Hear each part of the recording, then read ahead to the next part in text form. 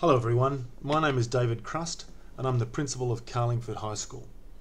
This year, due to COVID restrictions, we've produced some videos in lieu of the normal open evening where parents and students are invited into the school. In this presentation I'll run through some of the key elements of our school and what we can offer your son or daughter for their all-important secondary education. I want to start by looking at our mission, which is to develop considerate, responsible people who can learn and act independently to achieve personal excellence. A number of years ago, I surveyed staff to find out what they valued most as members of our school, and they came up with three main themes. The first thing they talked about was students and how they valued them, then their colleagues, and finally our school environment. And I'll unpack each of these. First of all, valuing students, staff valuing students. These are some of their responses. Students are friendly, they get on well with staff, they're cooperative and well-mannered, they're keen to learn, all abilities and backgrounds accepted into the school community, a good work ethic, students want to learn, students value learning. They mentioned their behaviour and how well behaved they are, how they achieve strong academic results, how they strive to achieve, how they're tolerant of each other, and one that I really like and I think captures our students really well, overall lovely students who are keen to learn. Staff then talked about how they value their colleagues. They talked about their experience, the strong expertise, the collegiality, the friendliness, the high quality of teaching that occurs here, that they appreciate what they have here, and their dedication towards students. And finally, they talked about how they value our school environment.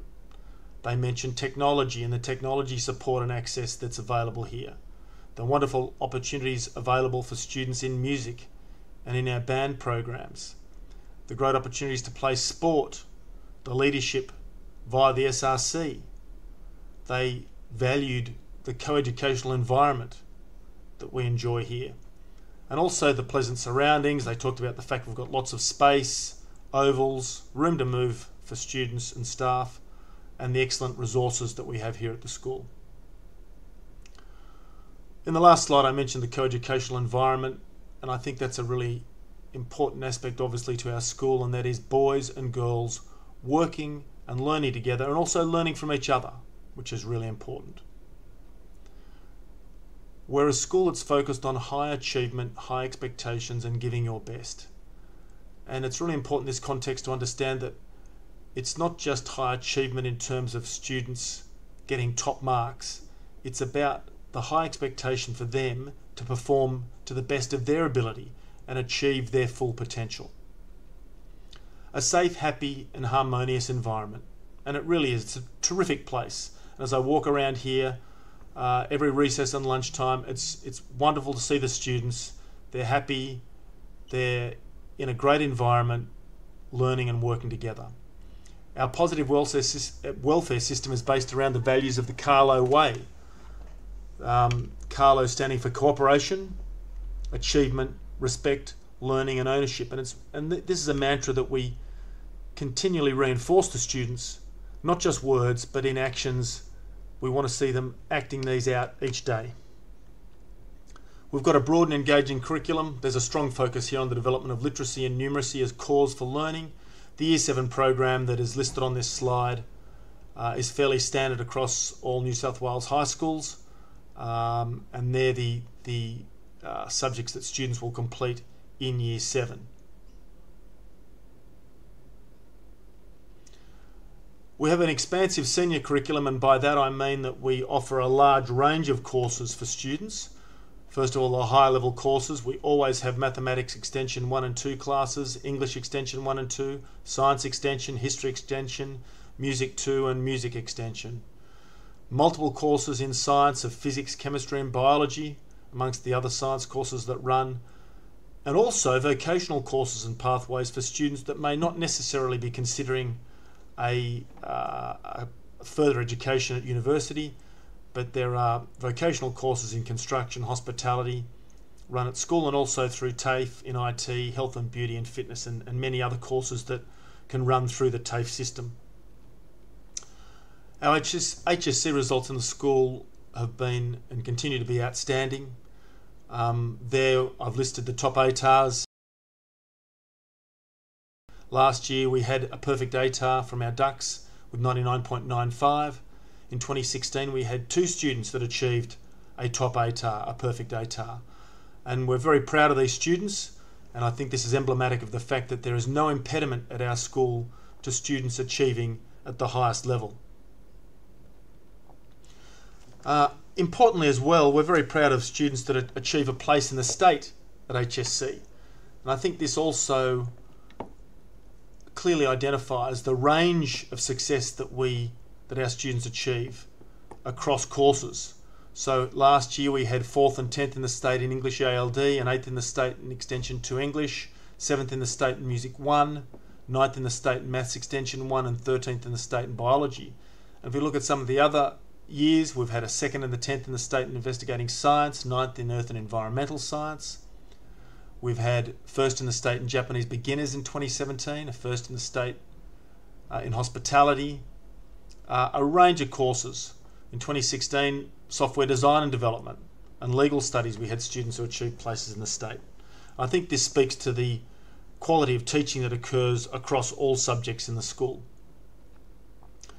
This graph is really looking at growth. It's looking at NAPLAN 7 to 9 value-added results, which have been consistently strong. Without going into too much detail, value-added really is looking at how well students improve from what they achieve in Year 7 to what they achieve in Year 9 in literacy and numeracy. And you can see here that those box and whisker charts sitting above the value-added line for the state shows that we're excelling, that we are above the average value-added for schools across the state, that black line representing the average VA. So over a long period of time, we're consistently doing very well in terms of value added. On average as well, we can look at value added from Year 9 NAPLAN to HSC. And again, we're sitting above the line, which is the state average. And according to the way the department looks at our statistics, we're again excelling in adding value to students' scores from when they're in Year 9 to when they complete their HSC. Student support in both learning and welfare. We've got a terrific team here. We've got a head teacher teaching and learning that manages staff professional learning, a head teacher welfare and well-being that looks after the needs of particular students and makes sure that we have strong programs across the school in each year group through our year advisors in supporting students in their well-being.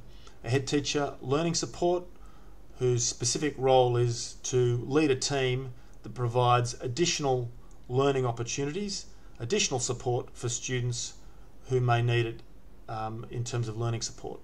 A counsellor support is 5 days a week. We have a counsellor in the school, 2 counsellors. They share that role over 5 days. I've mentioned the learning support team structure. We have got English EALD as an important element of the school within the English faculty, a year advisor and assistant at each year group, deputy principals who are each in charge of year groups. Excellent facilities at the school. Hopefully our video that you might get an opportunity to see will showcase what we have in the school. Expansive school grounds, large playing fields, all the ovals out the back of the school. They are outside our fence, but they are our school ovals and they belong to the school and to the department. We've had a COLA completed with seating there. All our classrooms across the school are all fully air conditioned. We have a large modern library that's also been air conditioned. We have senior learning spaces and computers available.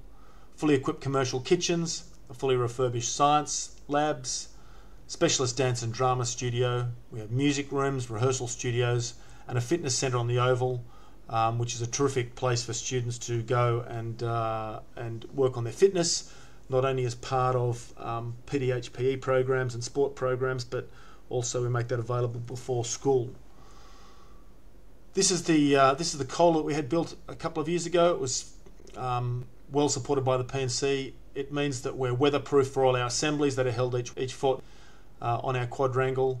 It protects students from the sun when they're out playing at recess and break times. A terrific facility.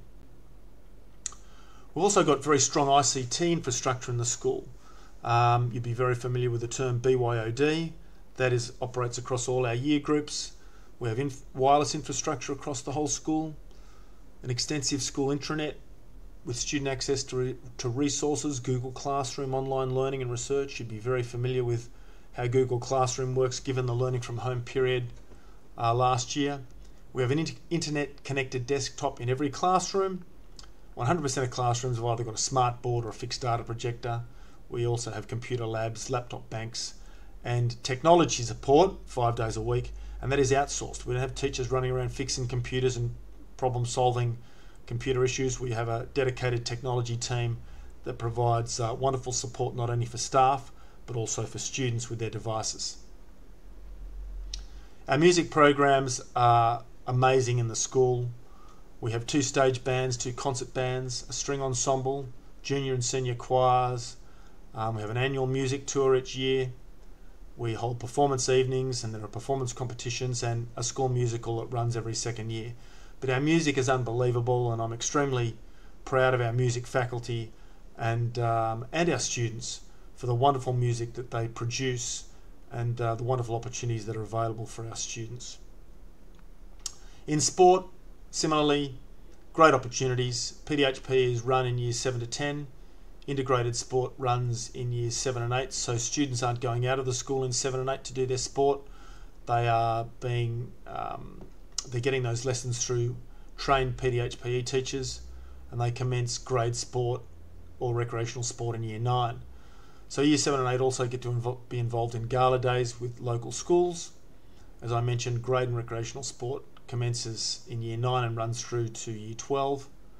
Opportunities for students to participate at zone, regional and state levels. We have combined high school knockout teams. We have school, zone and regional carnivals each year in swimming, cross country and athletics. And we do pretty well in those. Last year we came first in zone swimming, which was a terrific effort.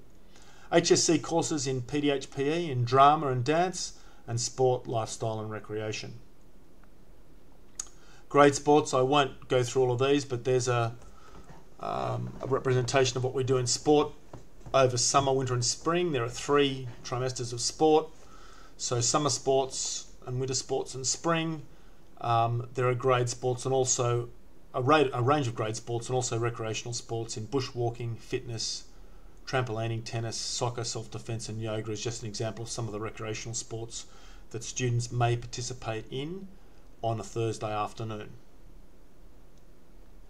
Dance and drama, we have dance and drama electives in years 9 to 12. Dance and drama ensembles 7 to 12, where we participate each year in the Sydney North Schools Dance Festival, in the School Spectacular. We're part of Dance of Stedfords. We have a dance drama night. There's Senior HSC Dance and Drama, which runs each year. And students who consistently get selected to perform in the Arts North Drama Festival, and students who are involved in Regional Drama Camp and in, obviously, this school musical. Visual arts, a fantastic faculty, great visual arts teachers that achieve an amazing quality of work with our students.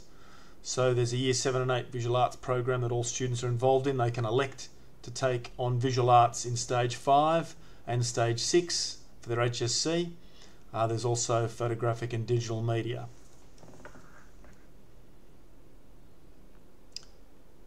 All of these, in summary, equate to very rich learning environments for students at the school. Great opportunities for them to participate in subjects that they enjoy and are good at and can excel at. In terms of extracurricular opportunities, there are many. We have a study skills program that we run across years 7 to 12. We have the opportunity for students to be involved in Lions Youth of the Year, in Australian Business Week, in the Model United Nations, in mock trial competitions. I've mentioned the knockout sporting teams, debating teams and competitions, a chess club, Duke of Edinburgh awards and schemes that students can be involved in. Streamwatch, we have an environmental team, and participation in the Australian mathematics, science and English competitions. So these are all extracurricular opportunities outside the classroom for students.